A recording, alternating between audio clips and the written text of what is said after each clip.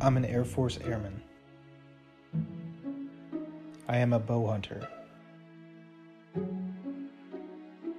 I am a fisherman. I am Mark of all trades. Welcome to week 2 of me trying John Dudley's School of Nock.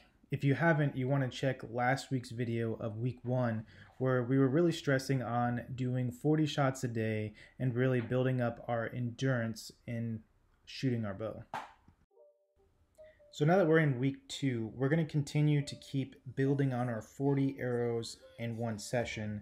And now I'm going to really be focusing on my stance and my structure of how I'm going to be shooting my bow.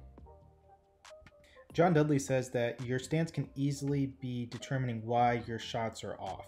Your hips are going to determine the position of your front shoulders and just your shoulders in general. It was suggested to draw your feet stance on a piece of cardboard so then that repetition becomes more ingrained in you and you have the perfect stance every time you shoot. The ideal stance is a neutral stance that has a slight variation to it. The main thing that you want is to be perfectly parallel. John found it to be most comfortable when you're slightly open to your front side. One way to make sure that this is right is just to make sure that the toe of your front foot is in line with the ball of your back foot. From this position, it allows you to have the perfect string clearance when you go to shoot.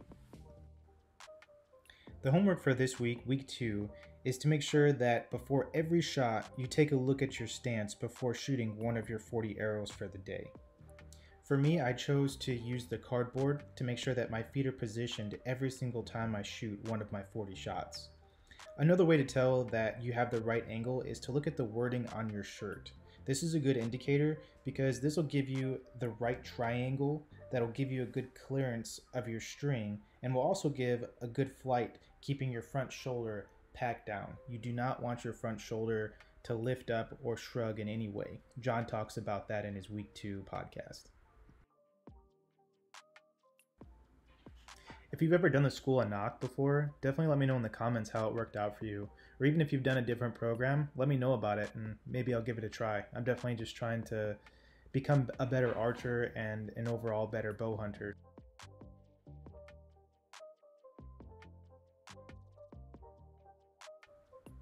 One of the other homework assignments that John talks about is keeping your rear elbow to the position at the 11:30 mark.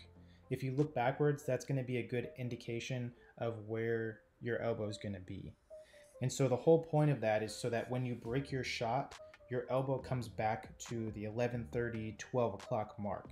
And this will ensure that you have a good follow through in your shot and that your repetition throughout your 40 shots a day stays the same.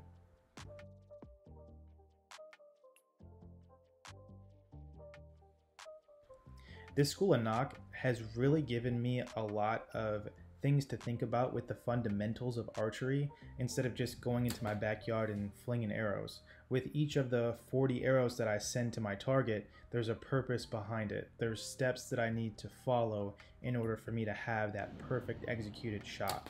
And with this School of Nock, I've learned so much and I think I've already gained a ton more information and my shots have been that much better because of it. I'm probably gonna have to mention it every week, but I'm really trying to focus on bringing my elbow through the shot and not punching the trigger. But just in doing it, I can see here that, where I'm aiming, the arrow is going. And obviously there's still some improvement that I need to make, but so far I'm loving the process and it's been wonderful.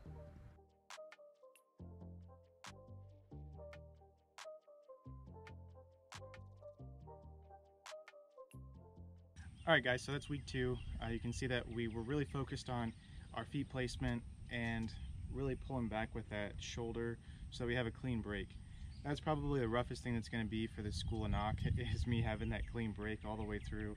I know I'm a big fan of punching the trigger and it's just a work in progress. So we're not going to be perfect, but we're going to strive for perfection, right? So make sure that you subscribe to the channel. If you guys like this video, give it a thumbs up and let me know what you thought in the comments. I'll check you in the next video for week 3.